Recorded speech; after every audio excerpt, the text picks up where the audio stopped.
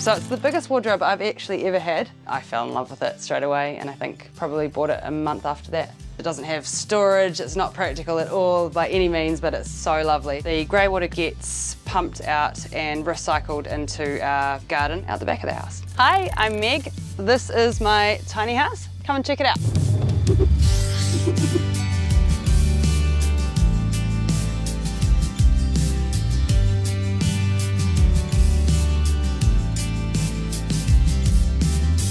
So this is my kitchen. I love this bench top. It's a giant slab of macrocarpa that has been purposed for a bench top. I love that it just gives this whole area like a real warmth and a lot of character. The sink is lovely and big. I really like a big sink. I have running water in the tiny, so no pumps or anything. It just comes straight from the grid. I have quite a lot of bench space, but yeah, try to keep it clean and you can hide a few things in the sink. I've got pretty good storage in here. This is kind of my tea cabinet. A lot of the teas and things that I've got in here are from our garden. So I've kept the whole open plan look here. So instead of having cupboard fronts, everything's just kind of open.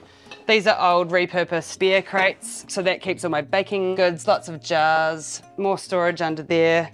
I've got two little fridges, one fridge, one freezer. I've just got essentially a beer fridge, it's a wee bit bigger, and a full freezer. At the moment, that's really good for me. More open space here so I can just see all of the pots and pans that I'm using. And I quite like that look instead of having lots of cupboards. My pantry over here is like handmade from an old bookshelf, and all my pantry food and ingredients and recycling all goes down the bottom there. So I've got a full-sized stove. It's probably a little bit unjustified to have a hob that's this big because I'm not a massive cook, but there's potential for me to cook. The people that built the house had a much bigger family than just me, but I really like it and I'm not gonna get rid of it anytime soon. But the gas is for the oven and also for the hot water as well. So I keep all my cups and glasses, dishes in the open so I can see it and grab it. Plus I just think it looks nice. I love collecting old mugs, so yeah, I like to be able to see the things I've collected. I'm a big coffee fan as well, so I had to have a decent coffee machine, so that's a big thing for me. It's part of my routine. I love having a coffee in the morning. I also have outlets in the bench top, which is really good for charging like my phone if I'm cooking, or my iWatch, or anything that needs USB charging. And then I've got this window which I love. Being able to just open is great for when I'm cooking, but also just in summertime it's gorgeous with all the fresh air coming through. So one thing I would change if I was going to change anything, because I'm so short, I would happily have the ceiling a little bit lower to then give me a little bit more loft room. That would be my one thing. And now we come to the living room, which is probably my favourite part about the tiny house. I am a big plant fan, as you can see, so that was really important to me to be able to have a nice bright light space where I could put all my houseplants. Probably my favourite thing about the lounge is this beautiful bay window. So at the end of the day, that sort of golden hour, the sun just comes streaming through and it just flows all through the whole house, and it's stunning. It's really beautiful, straight off the hills. The other thing that I really wanted was like a proper big couch. So I got a normal couch. It doesn't have storage, it's not practical at all by any means, but it's so lovely to just sit down on and relax. I've got a bit of extra space in here, so if I have a few more people around, like maybe 4 or 5 people, this hammock is awesome for sitting in. I do have a projector which is up here, and a screen which can be hung up where the kitchen is, but I very rarely use it. It's quite a faff to set up. I need to get a pull down screen. So I can watch TV, but I've just got a laptop. I love art, I love photography, I especially love like black and white art. And so these were the pieces of art that I chose to take from the house that I moved from. I just think it's really nice to have lots of art. And also probably my other favourite thing, and probably one of the most important thing, is the fireplace that I've got as well. It heats the whole house up like so fast, and it got me through winter, and it was actually a really, really nice vibe.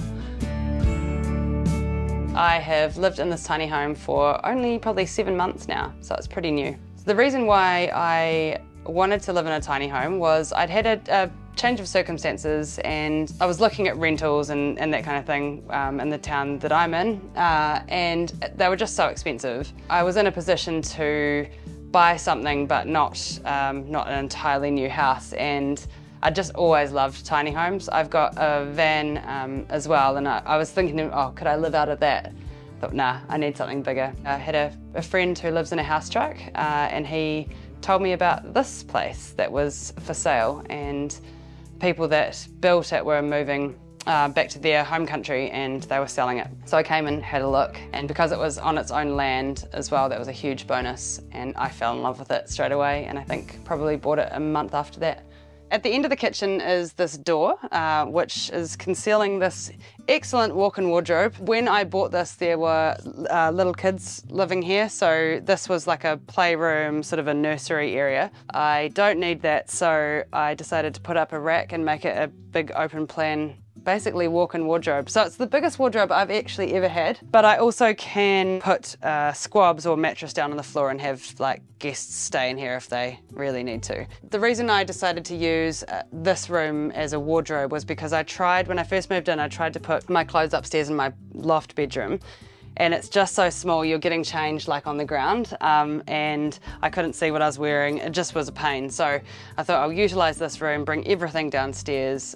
So it's got also my linen, towels, that kind of thing, shoes. So it's a lot easier having all my clothes in one space. So this is my tiny bathroom. I was actually really pleasantly surprised by the size of this when I came to see this house. This shower is actually like full size. It's a really good, easy shower. I use a Califont to heat the water, so it's always piping hot, which I quite enjoy. So the system that we've got here is that the grey water goes out into a soak pit, which is out the back, just out through this window, that then gets pumped out and recycled into our garden out the back of the house. I love the cabinet and the sink sitting on top like this. I just love all the little bits of wood. It's something that when I got here I didn't want to change. I just love that old feel. I have a compost toilet in the tiny, just your standard compost toilet. And we use wood chips. I'm a big fan of compost toilets. Once you get your head around using a compost toilet, it's not that bad, and it doesn't smell. So I think, yeah, people have a misconception about them being smelly or dirty, but to me it's a lot less smelly than a conventional toilet. So yeah, I really like it. So this is the hallway of my house. Thought I would show you. Classic tiny home storage, which is under the stairs. So I've got my junk drawer, sort of medicines, vitamins, supplements, and more food in here. I've got all my climbing gear in here, so all my harness and bits and pieces, and under here it's just washing powder. Got a full-size normal washing machine, which is really good, works well. Under here I've got more storage, so this is all my wetsuits, which fold up quite nicely. They're my summer wetsuits, and under here we have more just junk storage, really. These are bits and pieces for painting the house. So that's my underfloor storage. The stairs are really cool. I love the strip lighting that's underneath here. And another cool little feature was the oar that's on the side of the wall. I think it's a really nice feature and just adds more wood back into the hallway area. This is another favourite space of mine, which is my loft. I've got a queen size mattress in this loft space. It's actually quite a high mattress, which makes the head height thing even worse, but it's so comfortable and it's a really good quality mattress. Again, another place to display my love of plants. I had sort of like the childhood dream of living in a greenhouse and going to sleep with plants all around my head, so I have tried to make that happen. So far so good. I utilise this floor space, it's a really nice meditation area, it's a nice reading area. Yeah, and it just gets super warm up here when the fire's on. So I've got pretty minimal storage up here. I've got a few shelves and cubby holes with books and some linen just to make it easier to make the bed. I've got an old picnic basket next to my bed as a sort of a bedside table. I think you start to get quite creative with storage when you live in such a small little place because you're looking at everything all the time. Another thing that I've got, which you can't really see today, but the view straight out this window right up into the hills is incredible. So yeah, I get to see that every morning, listen to all the birds. It's just you feel like you're in a tree house actually. It's really nice, yeah. I think the journey of living in a tiny home has been really special for me. I think with just things in my life changing, my kids have all grown and left home now. I wanted something that was just for me, and I just didn't want to live in someone else's rental. So the fact that I own this, that I can take this, it's on wheels, I can tow it somewhere else if I need to. The fact that it's on land that's in such a beautiful area. I've got great neighbours that have tiny houses and house trucks around. It's a really nice little community. I thought I might feel isolated or quite alone living on my own like this, but it's actually been super rewarding, really peaceful. The quiet of this valley as well is just a really beautiful place. I love the lifestyle. I think it's a beautiful way to live. It's taught me heaps about how to sort of care for the land. It's made me really aware of my impact on the land as well, so how much water is going out, how much rubbish I'm going through. So it's made me become a lot more conscious of that. It's a journey that I'm so far really enjoying. Yeah. So this is the outdoor area. So originally, when I first bought the place, it just had like a pallet, like old pallets as a sort of a deck.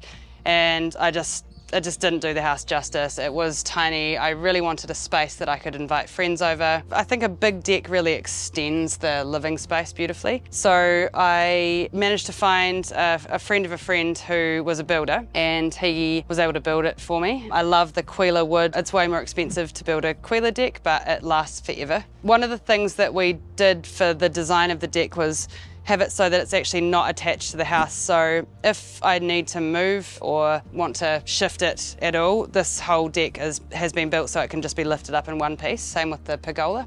So yeah, I was really happy. He was an awesome builder, did a great job. Yeah, I can't wait for a little bit more sunshine to have a few more summer parties out here. So this is something that I am really proud of. It's a community veggie garden. So, well, community, it's my neighbour and mine. So this was hugely overgrown when we got here. Yeah, we've got all of our veggies and things sorted for summer. We're just waiting for it to do its jobs, but we've got lots of beans, coriander, herbs. I just wanted something that I could come into every evening, pick what I needed and go and cook with it when I learn how to cook properly. But yeah, it's been a really interesting process learning what grows well with what and kind of letting nature do its thing. So yeah, this was a big highlight of the house for me, this huge garden.